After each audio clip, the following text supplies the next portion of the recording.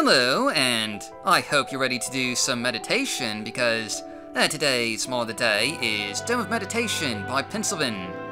This is a simple player home that you can unlock by doing the Dwemer Puzzle Box quest, and it comes in two versions, including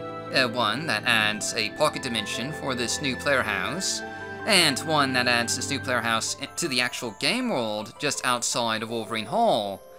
And either way, this is just a really cozy looking and atmospheric player home for you to check out,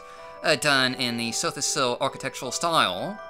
including a master bedroom, a area with bookshelves that you can display items on, a kitchen with a cozy fire pit, a dining room, and also just a really scenic foyer with a nice little garden in it.